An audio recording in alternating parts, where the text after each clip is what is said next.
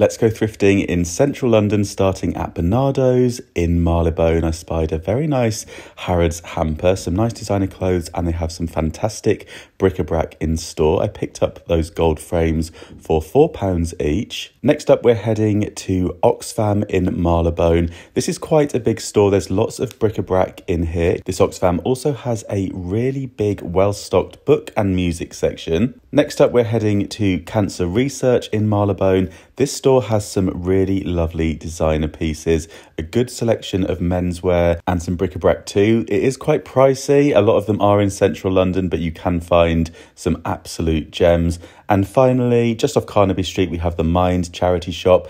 This store has a nice range of fashion and also lots of Coach pieces. That's it. Follow for more.